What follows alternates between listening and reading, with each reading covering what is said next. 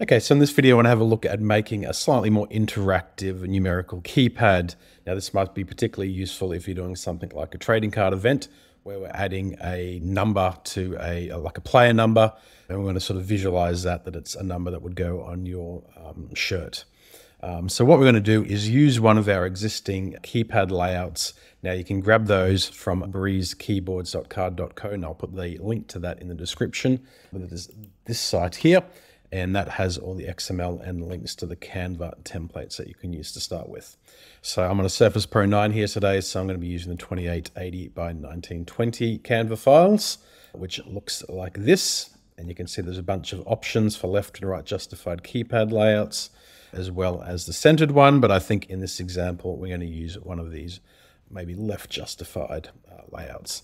So what I want to do is add a singlet or a shirt, basketball shirt, to the right-hand side over here. So in Canva, I have just done a search for a basketball singlet and found this one here, which I think looks quite good. So I'm going to drag this over here. Now, I'm going to position it roughly in the middle, and I'm going to change this color here to something orange.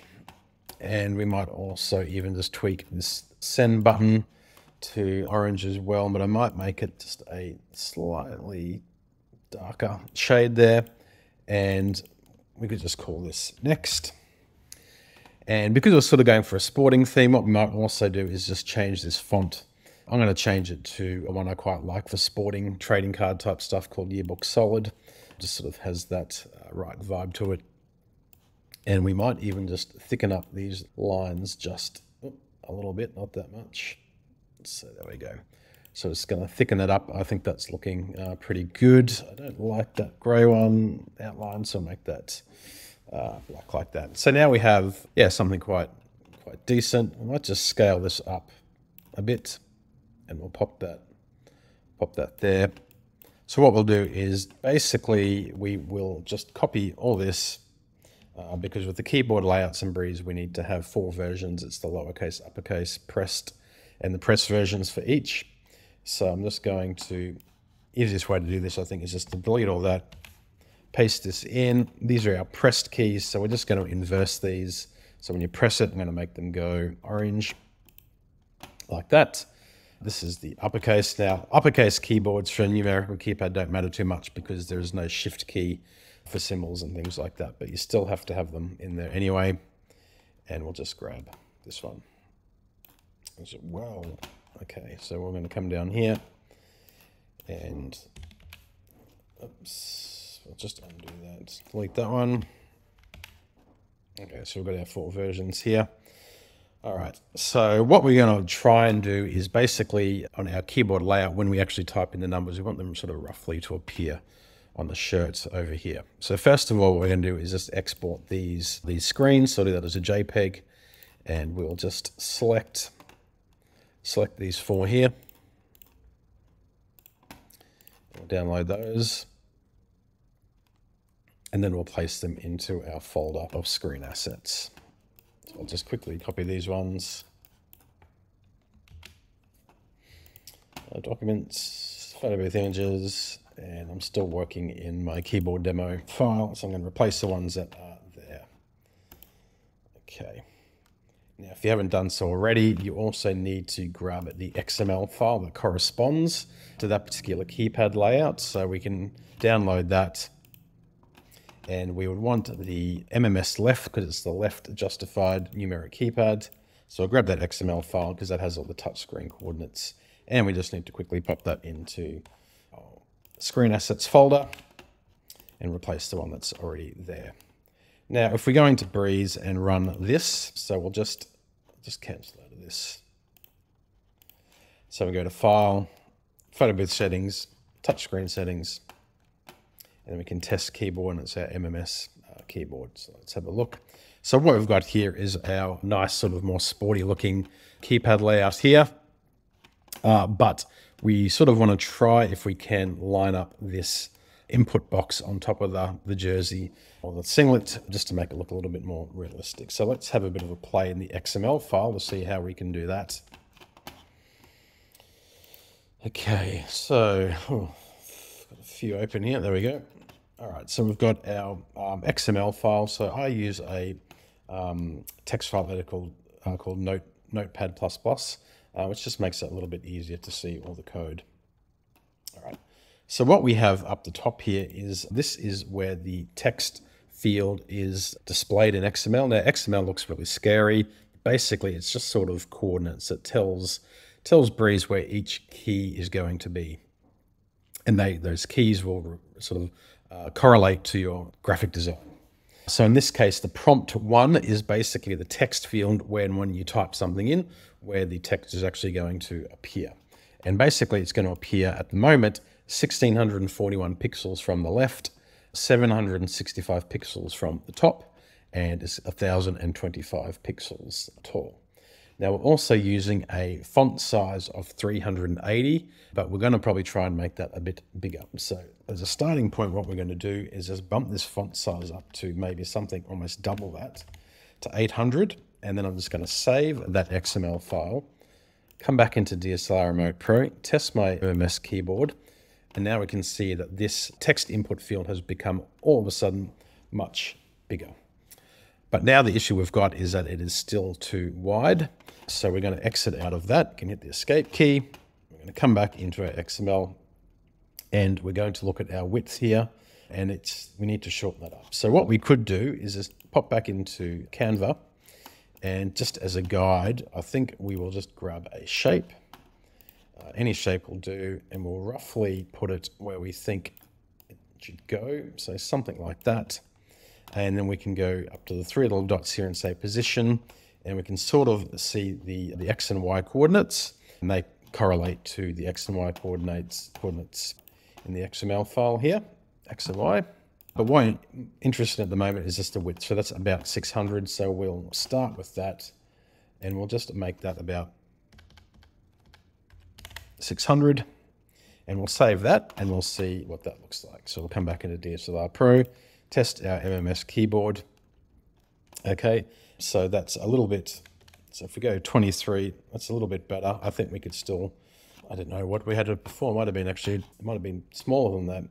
So I think that's still way too big. So we're going to say for about 400. I think it was 500, so I think I made a bit of a silly mistake there. So we'll go 400. Let's just have a look. Yeah, so I think that's better. Now, of course, it's slightly off center, so we're going to have to move it across again. So maybe we could just try and center it, just maybe make it just a little bit wider. Maybe something like, I don't know, 430.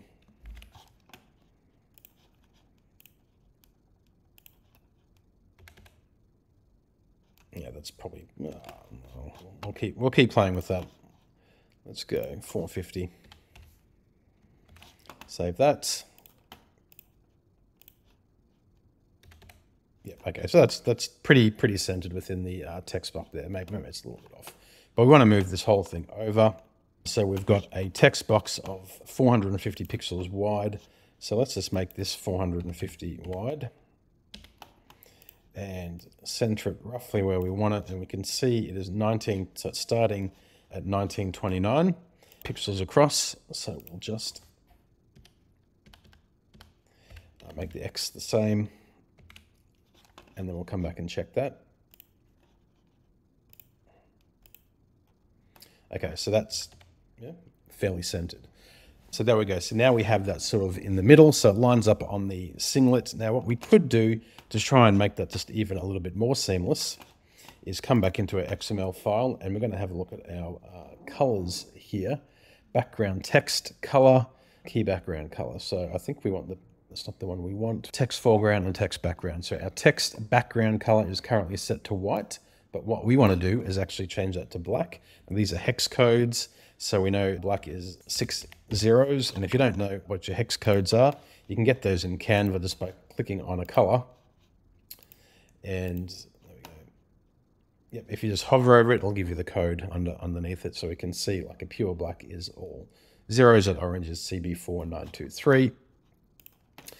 Okay, and the text foreground color, which is going to be font itself, we're going to make white, which is 6 Fs. FFF.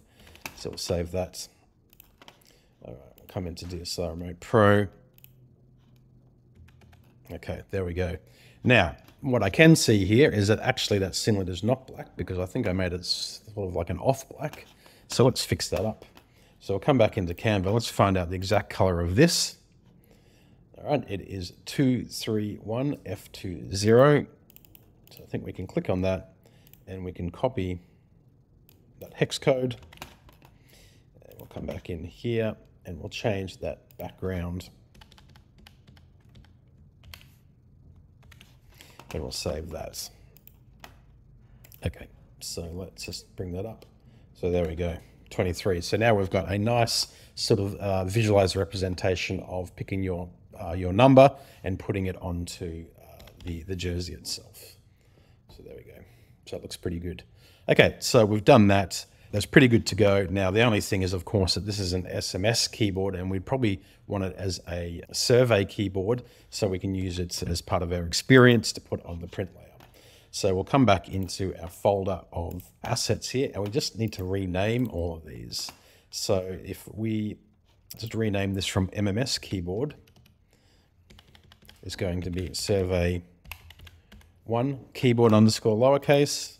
This is going to be survey 1 keyboard underscore lowercase pressed.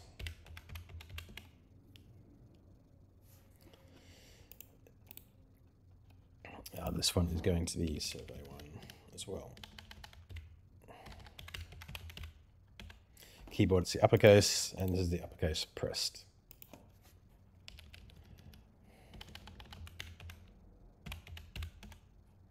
And we also need to rename that MMS keyboard as well. Oops.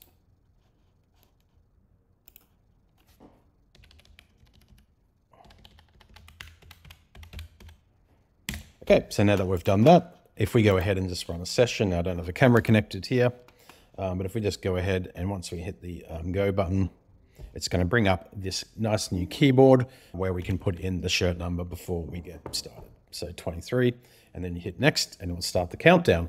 So there you go. So that is quite an easy way to take one of those new templates that we've created and modify it for something like a trading card event, tweak the colors and make it just a little bit interactive in DSLR Remote Pro.